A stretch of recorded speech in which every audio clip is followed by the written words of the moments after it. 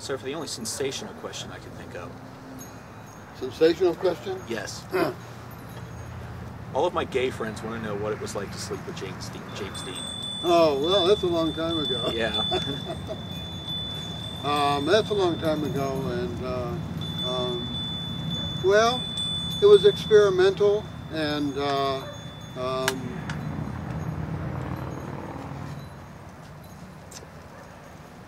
not really satisfying in any real way as much as it was.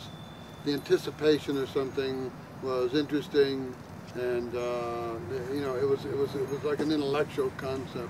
I mean, it was an intellectual stimulus, and otherwise it was well, like I say in the book, you know, it was two bad boys playing at being bad. Yeah. And that's what it was. And with him, it was with him, it wasn't really as much a drive towards that as much as a sense of being perverse. I mean, Pushing the envelope again. Pushing the envelope, yeah. and being perverse, and of course, you know, looking back on that, I don't know. I've had a lot of different thoughts about that, and I don't know what it was, but so many people were. Well, I was extremely good looking in a lot of ways, sure. And had a lot of people after me, and I got into the Hollywood scene very young in life, and lived through it for years and years and years, always probably never allowing myself to accept a feminine, the feminine, you know, the feminine, the woman or whatever it is that's within inside myself, mm-hmm. who really essentially has nothing to do with sex whatsoever. And it's the creative drive, but you know, it gets all twisted in and tied into that. And at that time, being an actor, I was an actor, and therefore you're just basically a puppet in a lot of ways, and you're subject to the whims of others. To the I feel very badly for actors in a lot of ways.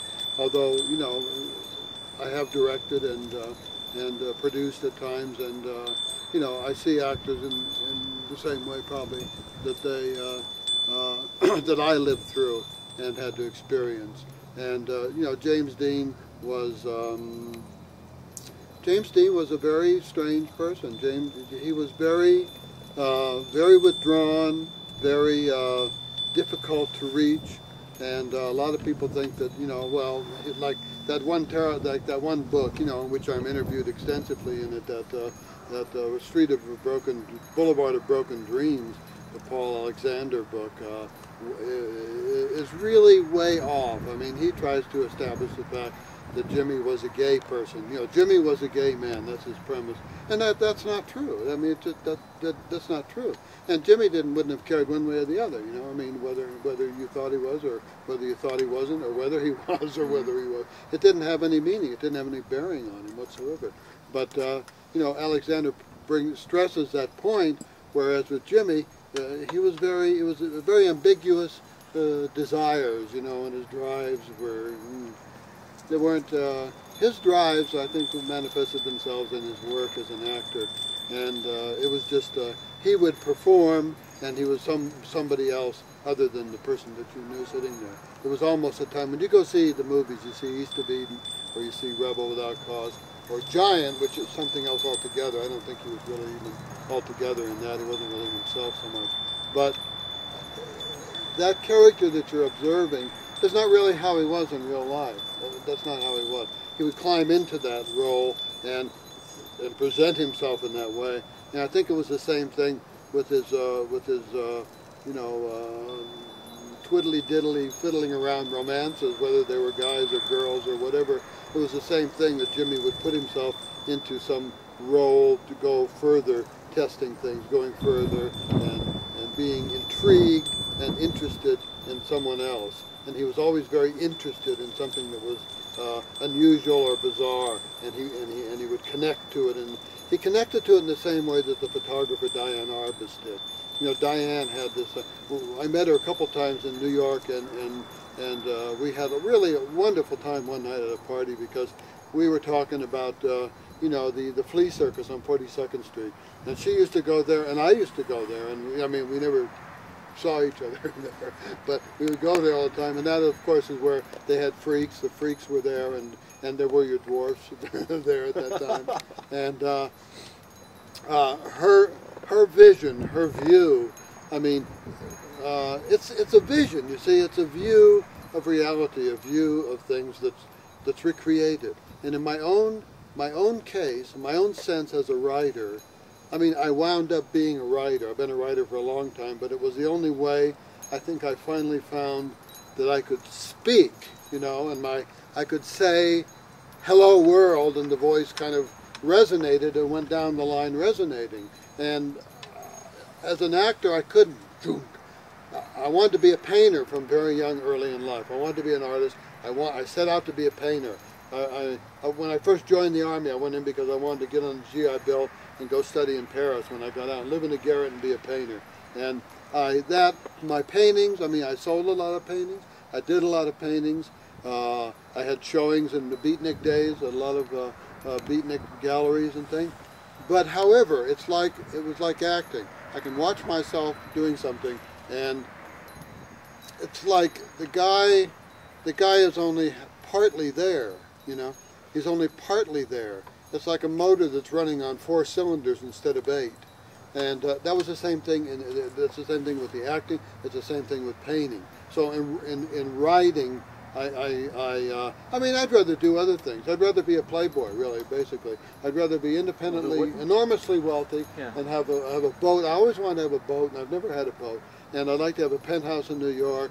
I'd like to have a place in Paris. And I could just do all these different things, you know. I mean, it'd be wonderful. But no, I'm impelled to be a writer. So what I'm doing to find my voice as a writer, and you probably can identify with this completely, is to find my voice as a writer. I had to go to those places and take risks. In other words, if I could see myself being this crazy man in a garage who's painting these paintings of these big bleeding sides of beef. And that's what he's doing. He's committed to do this. He's committed to this view, and he's continuing to do it. And hopefully in persisting and continuing and persisting in this, perhaps at some time in life he'll somehow peel away or strip away some little layer or level of the human condition that we say, hey, you know, geez, that's interesting. I mean, that rings a bell in me, you know. It says something to me. It's speaking to me. The guy is speaking to me, you know, somehow. It's just like you're saying, you know, with your thing. Now, you've done some of your performances and some of your poetry. Does that to me. It just resonates in me. I feel it. And you know, coupled with your performance and your delivery, you know, as an artist. That's why I brought up Texas Chainsaw Massacre, because some of that, so there are moments in that film that are pure poetry, absolute poetry. It comes to like a lot of the images of David Lynch. That's absolute poetry. You think, my God, you know, this person, this is the concept that they had in their mind, and they put all this whole mosaic together of all these little things. You know, it's amazing in a way, you know. And I suppose people have said that to me in some sense about, you know, this thing you wrote, this whole crazy long thing you wrote, and putting all of these pieces together. And it just becomes kind of a secondary sort of involuntary energy, a life force, like when you're delivering on stage. You're not standing, you're not conscious of yourself, see? And I was always, as an actor, conscious of myself. So I couldn't lose myself in a performance such as Jimmy Dean could. He could lose himself in a performance, and other actors can do that. Now, I can lose myself in writing so that there's no longer the self there, and what emerges is this residue, a residue of a vision that someone can carry away with them, and experience and feel, and maybe it means something in their lives, you know? Yeah. People, they ask me, you know, why I write, and I always tell them, I don't write because I want to, I write because I have to.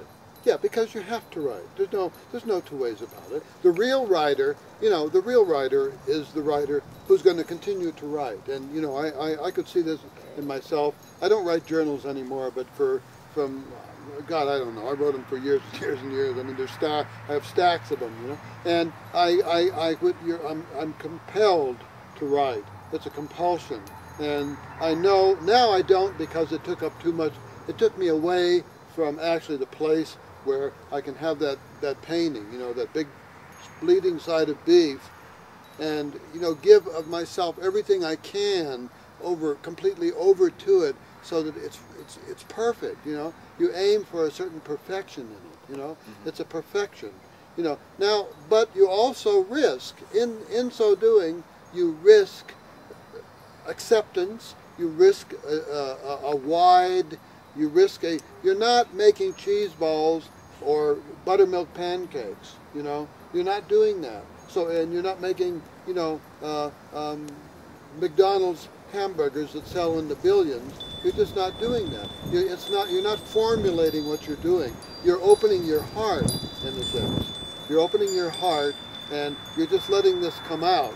And there are many people there who are going to say, hey, yeah, right on, I can identify with that. I'm feeling it, I'm experiencing it, It's moving me, it's doing something to me, But there are many, many, many people out there who are going to say, hey, no, I don't want that. We don't want to hear that.